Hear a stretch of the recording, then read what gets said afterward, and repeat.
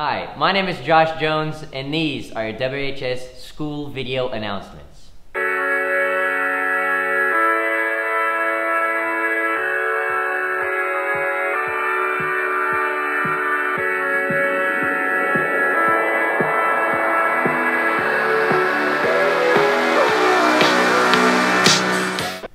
Wednesday, April 27th will be our cap, gown, and ticket distribution evening for WHS seniors. Students will need to pick up their caps, gowns, announcements, and graduation tickets in the main cafeteria. Each senior will be issued 6 tickets for commencement. Caps and gowns should be purchased on the Jostens website ASAP if you have not done so already. This is mandatory to participate in commencement.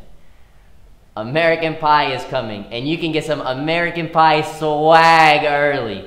We'll be selling a variety of American Pie stickers for a measly $2. You can get your stickers during all lunches in the Rock Shop. Half of every sticker sold will go out to help fund American Pie and give you the best show ever.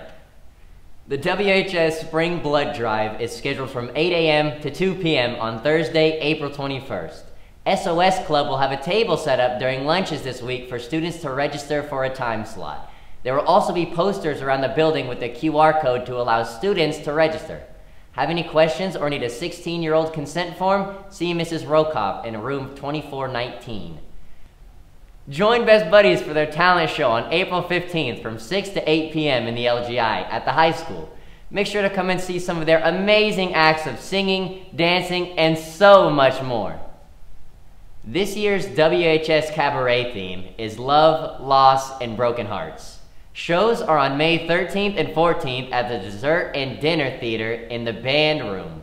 Hi, I'm Abby Hanlon, and I'm here with Bree Dynamore. And what's something positive that someone's done for you this week? My sister was able to come home for the weekend for my U.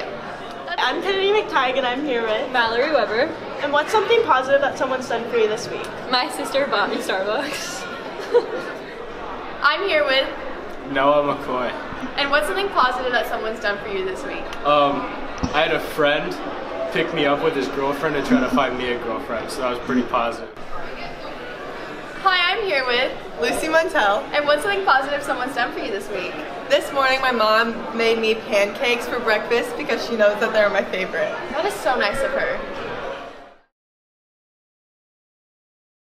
I'm Libby Spinner, and I'm here with Charlie Schultz, and I'm going to be teaching him how to play Wordle. You got to guess a word. 5-letter word. Okay, so What does this mean? So yellow. So you have a yellow letter, which means there's a D in the word, the final word, but that's not in the right place. If you have a gray letter, then it's not in the word. So this is somewhere like in here. Mm-hmm. Hater. Oh, you got nothing. What does that mean? It means you got nothing. Okay, so I So keep you keep going, but you only have 6 chances. Remember, So- you have a D in the letter, in like the word. Like there's a D in the word, you just don't have it in the right place. And there's no H or A or like. Draco. Right? That's a word. Oh, but you have an O. Hey! Woo! I got 2 of them. Come on, what? Help. I feel like this is like a standardized test. Can we restart? No, So, like, you can't restart on Wordle. This isn't fun. No. Why would anyone want to play this game? Wordle, more like Nerdle. Huddle. Five. No 1, words 2, out of 5 letters! 3, 4, 5. Try another vowel. Like I-O-U fudge. there's an O. I'm only making fun of it because I'm not good at it.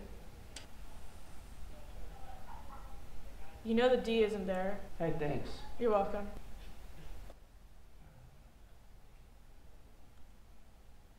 Let's go!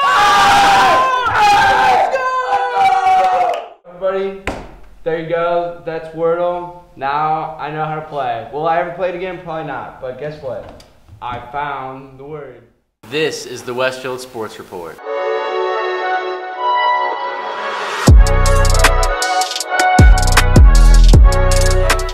We'll start off and congratulate Braden Smith on winning this year's Indiana Mr. Basketball. He is the first person in school history to win this award. Thank you for your tough competitive energy you showed every night on the court, and good luck at Purdue. The baseball team has started their season off with 5 wins against North Central, Saline, the best team from Michigan, a series swept against Franklin Central, and Lebanon. The Rocks play Cathedral, and then they have a series against Brownsburg. Go out and support the team if you're able to. Our softball team is off to a 2-2 start with wins against Monrovia and Franklin Central, but with losses to Carmel and Pendleton Heights. The girls play Brownsburg, Greenfield Central, Lawrence Central, and then have a tournament this coming weekend. Both track teams had had their senior night against Shelbyville before break, and they'll be back in action against Zionsville this week, and then the Franklin Central Showcase on Friday.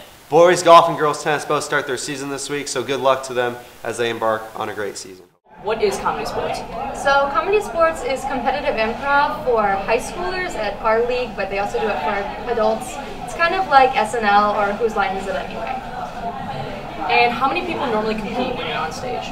On stage, it's 4 players per team at a time. And how do you guys practice for this? Oh gosh, so it's hard because you can't really practice improv, but we learn skills like the rules of improv, like no negating. For example, if somebody sets up a rhyme or a joke, you have to just run with it. You can't just change it and pretend like they didn't do it. So we practice the rules of improv, but it's hard to practice something that's supposed to be unpracticed. So do you compete in the district with other schools in the area? Yeah, so we have like Carmel, Fishers, Warren Central, Greenfield, all the sorts. So, yeah. Would you recommend comedy sports to other students, whether they be in theater or not? 100%. It's technically not even a theater thing. It's just mostly talked about in the theater circle. I think that anyone, if you're funny or quick thinking, you would be great at it. I think it really fits anyone. And getting the diversity of just like experiences would be great for next year. So yeah, anyone would be great at it. That's all for your WHS school video announcements. Have a wonderful Wednesday, Westfield.